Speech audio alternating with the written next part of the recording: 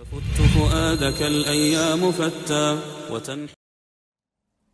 that we also negate ما قاله المبتدعة والضلال. We also refuse and we don't accept that which the innovators and the misguided ones, they say. Those who claim with their misguidance and their corruption, they claim that in the names of Allah and His attributes and characteristics, there is majaz. Majaz meaning that Allah's names are metaphors, similes. And so based on that, they start to negate Allah's characteristics. They start to distort Allah's characteristics subhanahu wa ta'ala by following what? Their whims and their desires, ala ahwa'ihim, or they're either blind following, مقلدين لمن لا يصلح للقدوة من الضلال, or they're following people who are not befitting for one to take as an example and as a role model. And now the Shaykh, those points that he mentions which are really very important, he now brings the evidence for it. And he says, وَلِهَذَا, based on that which I have said. قال سبحانه وتعالى, Allah has said, سبحان ربك رب العزة عما يصفون وسلام على المرسلين والحمد لله رب العالمين. فسبح نفسه عما وصف به المخالفون للرسل وسلم على المرسلين لسلامة ما قالوه من النقص والعيب. The Shaykh said, all of that which he mentioned, now he's saying, because Allah has said. وَلِهَذَا, and because of that. وَلِهَذَا again is a ta'leel, is a reasoning. Based on a reason of all of that which I mentioned, he said the reason for that, Allah said. What did he say? Subhana, exalted is He. Subhana again is a ism, mazdar, min al-tasbih wa huwa tanzih. Subhana is a verbal noun, and it comes from the word tasbih, and it is to exalt Allah tabarak wa ta'ala. Subhana, Rabbika. The word Rabb, هو المالك السيد المربي لخلقه بنعمته أما بنعمه. The word Rabb is the master, the one who nurtures and he cultivates his slaves with his own blessings. Rabbika, your Lord. Rabbil Izzah. Al Izzah is al Quwwah, wal Ghalabah, wal Man'ah, wal Man'ah. It is the one who has strength, the one who has power. And attributing Izzah to Allah subhanahu wa ta'ala, it falls under the chapter of what? It falls under Idafatul Mawsuf ila Sifa. Attributing the characteristics, attributing the character, to Allah tabarak wa ta'ala the characteristics. Subhana rabbika rabbil izzati amma yasifun. Yasifun means what? يصفون به المخالفون للرسل ما لا يليق بجلاله. The description that the opposition, those who have opposed the path of the messengers and the prophets, describing Allah, that which does not befit Him. Exalted is He from that. So Allah negated from Himself. Allah has negated from Himself that which those who have opposed the path of the messengers, the description and the way they have described Him, He's exalted from that, and that's being negated from Him. But Allah has affirmed another one for Himself. He said, وَالسَّلَامٌ, may peace be upon. The word salam is like greeting. May peace be upon the statement عَلَى الْمُرْسَلِينَ, the messengers, those in which Allah has sent them with a message to His creation. And they have conveyed this message as it should be conveyed. وَبَلَّغُوا رِسَالَاتَ رَبِّهِمْ. They conveyed the message of their Lord the way they should have done so. وَسَلَامٌ عَلَى الْمُرْسَلِينَ. Peace be upon the messengers. وَالْحَمْدُ. And the word alhamd we spoke about it at the beginning. Praise be to Allah subhanahu wa ta'ala. رَبِّ الْعَالَمِينَ. The Lord of all of the creation. The word alamina is jam'u alam. And the word alam is everything besides Allah subhanahu wa ta'ala. There's 5 benefits that we take from this ayah. There are 5 benefits that we take from this last ayah in Surah As-Safat. Subhana rabbika rabbil izzati amma yasifun. That's one. The second one is وَسَلَامٌ عَلَى الْمُرْسَلِينَ. And the third one is وَالْحَمْدُ لِلَّهِ رَبِّ الْعَالَمِينَ. There are 5 benefits that we take from it. The first benefit that we take from that verse is what? تنزيه الله, to negate from Allah subhanahu wa ta'ala عما يصفه به الضلال والجهال مما لا يليق بجلاله. To negate from Allah tabarak wa ta'ala and to exalt him from the description, the misguided ones, the ignorant ones, they attribute to him subhanahu wa ta'ala, and that does not befit him. We are those who exalt him from it. We don't accept that characteristics and that attribute to be attributed to him, because he does not befit his majesty. The second one is صدق الرسل. The second benefit that we take from these three verses is what? That the messengers are truthful. And that it's obligatory. وَوُجُوبِ قَبُولِ مَا جَاءُوا بِهِ. And that it's obligatory to accept that which they have come with. وَمَا أَخْبَرُوا بِهِ عَنِ اللَّهِ. And to also accept that which they have told us about Allah tabarak wa ta'ala. Number 3. The permissibility. And that it's legislated. مشروعية السلام. To place peace على الرسل, on the messengers. عليهم الصلاة والسلام. واحترامهم, and also to respect them. And to honor them, respect them. Number 4. Rejecting. رد كل ما يخالف ما جاءت به الرسل. To reject and to repel everything that opposes that which the messengers have come with. Especially لا سيما ما يتعلق بأسماء الله وصفاته. Especially that which is connected to Allah's names and attributes. Number 5. مشروعية الثناء على الله وشكره على نعمه التي من أجلها نعمة التوحيد.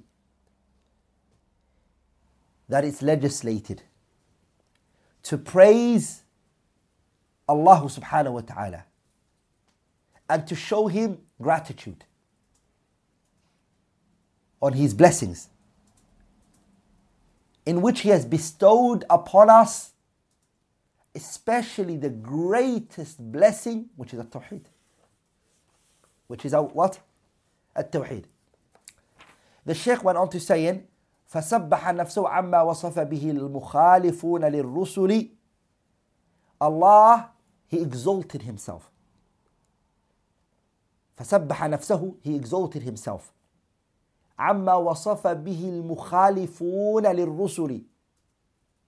From that which the ones who have opposed the path of the messengers attributed to Allah, Allah exalted himself from that. وَسَلَّمَ عَلَى الْمُرْسَلِينَ لِسَلَامَةِ مَا قَالُوهُ مِنَ النَّقْصِ وَالْعَيْبِ. And Allah tabarak wa ta'ala surrendered and he accepted and he sent peace on the messengers because of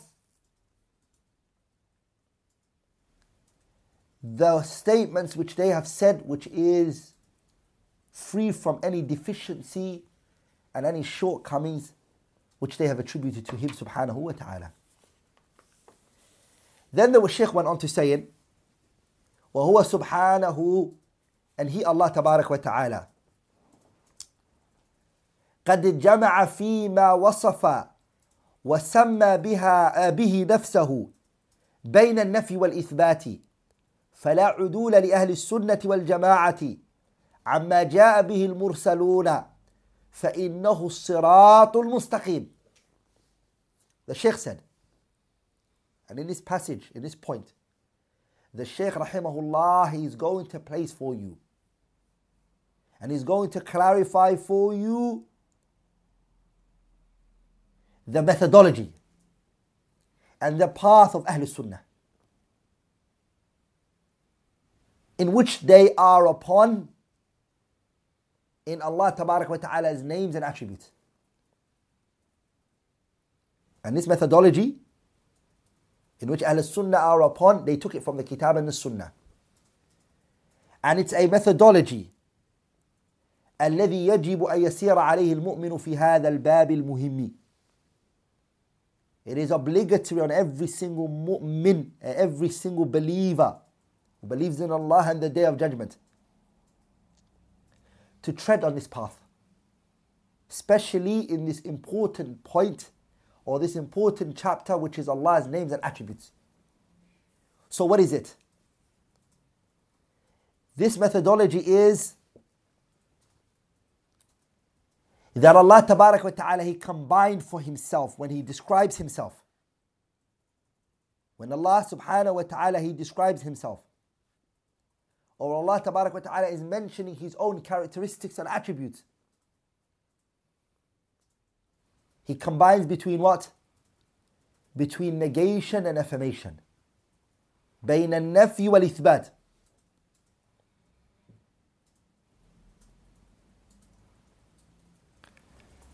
Negating from Himself what? Negating from Himself anything that opposes His completeness. All types of deficiencies, they fall under that.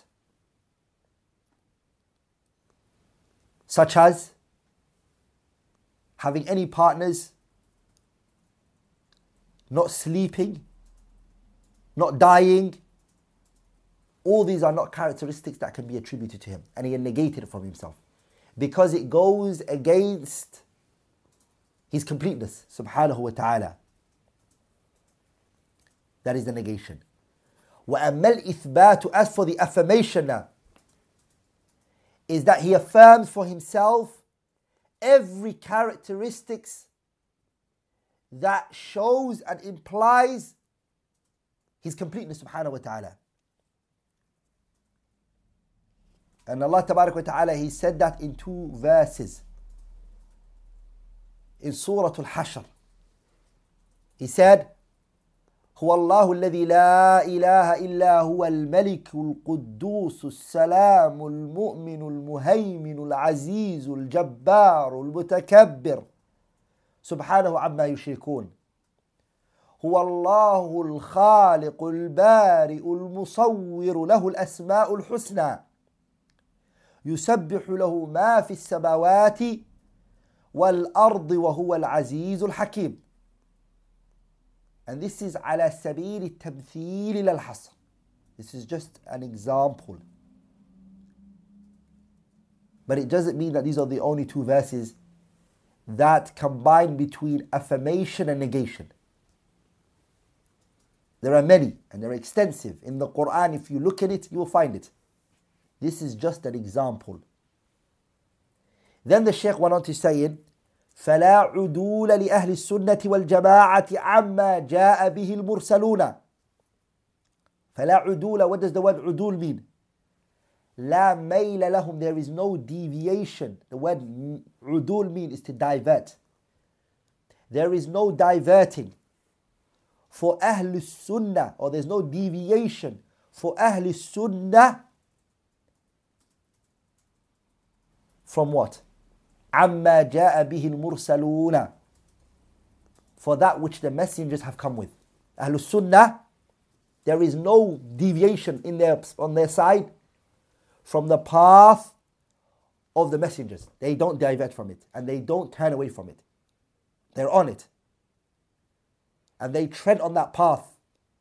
And they are following those footsteps of what the Messenger sallallahu alaihi wasallam. And they call to that path.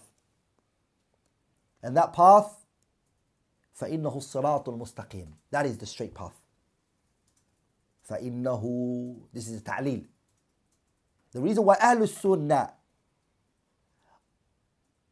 are on that path and they don't divert from that path is because it's the Siratul Mustaqim. It is the straight path.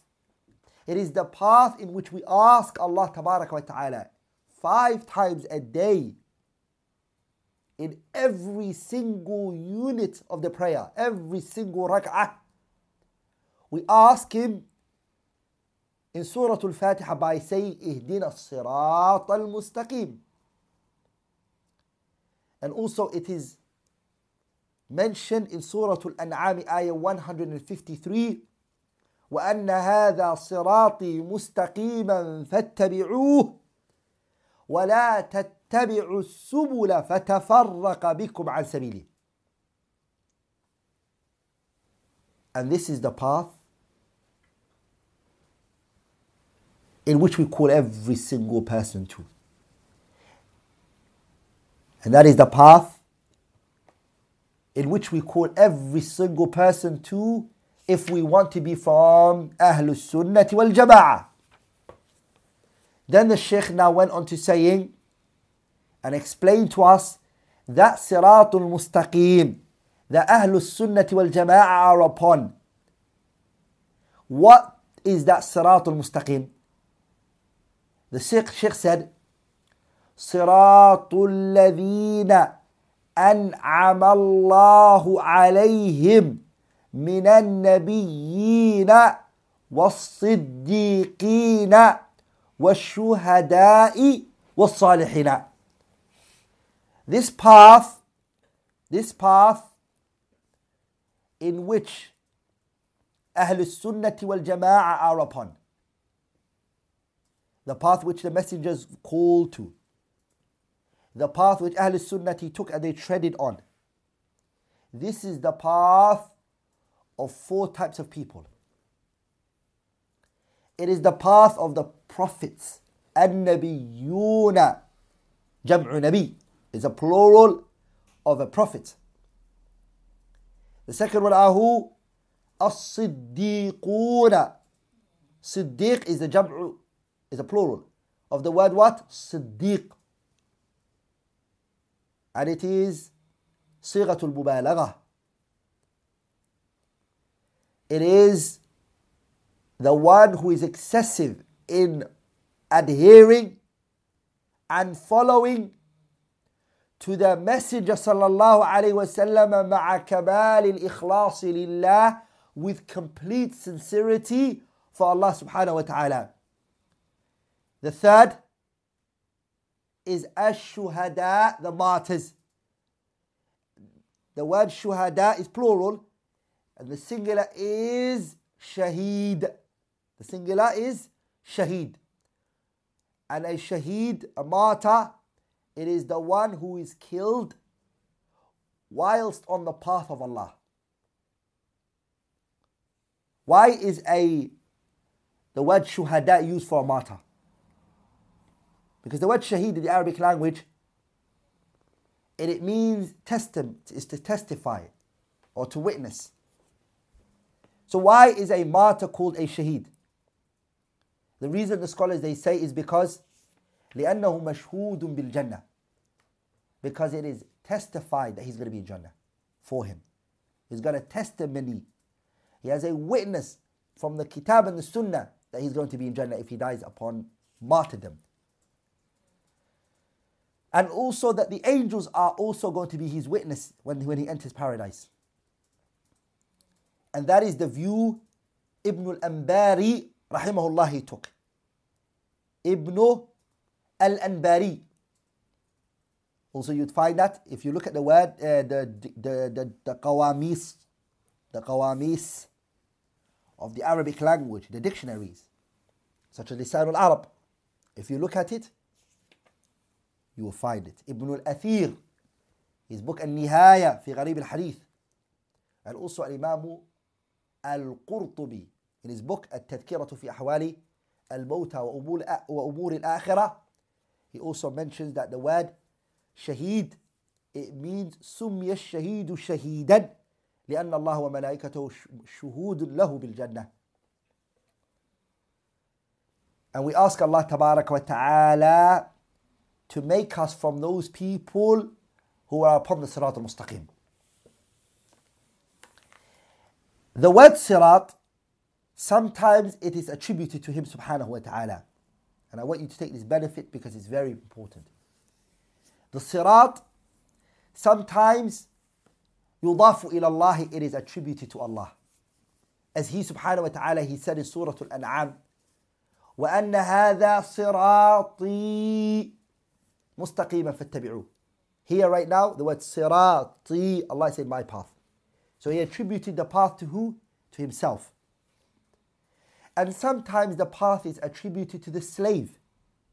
As Allah Subhanahu wa Ta'ala, He said, صِرَاطِ الَّذِينَ أَنْعَمْتَ عَلَيْهِمْ. The path of those you have bestowed your mercy upon. So the path here is referred to, or it's attributed to, the creation and the slaves of Allah. And we mentioned who they were. There were 4 types: النبيون والصديقون والشهداء والصالحون. And the author, rahimahullah, he starts the first chapter, and we will leave that for next lesson. Subhanaka Allahumma bihamdik, ashhadu an la ilaha illallah, astaghfiruka wa atubu ilayk.